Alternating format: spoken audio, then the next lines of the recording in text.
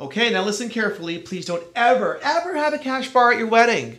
Your guest has spent a lot of time and a lot of money sometimes choosing a thoughtful gift just for you, picking the right outfit to wear, and traveling to your event.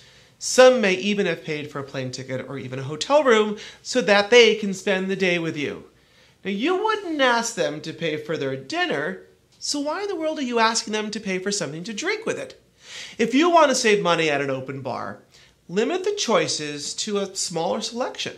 Offer a red and a white wine, your favorite beer or two, and maybe one type of spirit with mixers if you think that will be a crowd pleaser. Or, to really save on your bar tab without taking the fun out of the event, offer 1 or 2 custom cocktails for your guests to enjoy. This could be a lot of fun. This is a big new trend in the wedding industry that I totally love. Custom cocktails are a great way to add a little bit of you and your fiance's personal style into the drinks at your wedding.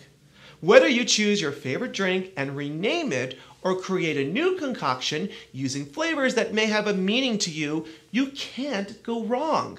By limiting the bar to just the ingredients necessary for your custom drink, you can save big time on the overall budget.